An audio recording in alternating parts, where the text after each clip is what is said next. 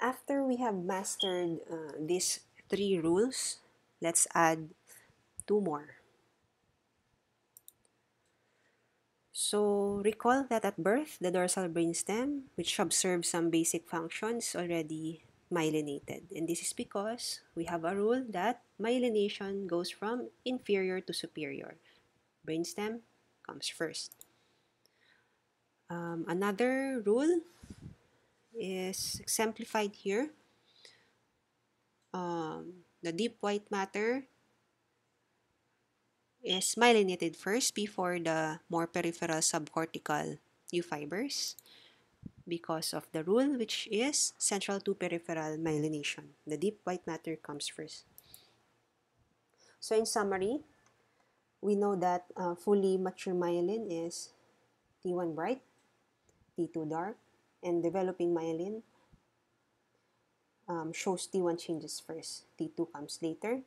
Therefore, we use T1 weighted for the first 6 months, T2 weighted images thereafter. We reviewed some rules of myelination, is that it goes from posterior to anterior, inferior to superior, central to peripheral. We have the near adult T1 appearance by 8 months, near adult T2 appearance by 18 months. And to recall the myelinated regions at birth, we try to associate the functions that a newborn must have. And by remembering this sentence, baby must be awake with eyes open to grab the milk bottle, awake to represent the reticular formation, which is in the dorsal brainstem, eyes open to represent the optic tract, and grab to represent the corticospinal tract, the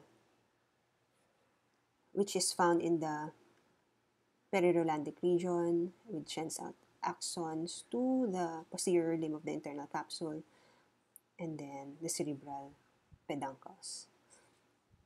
So thank you for watching. These are the references I used. Thank you.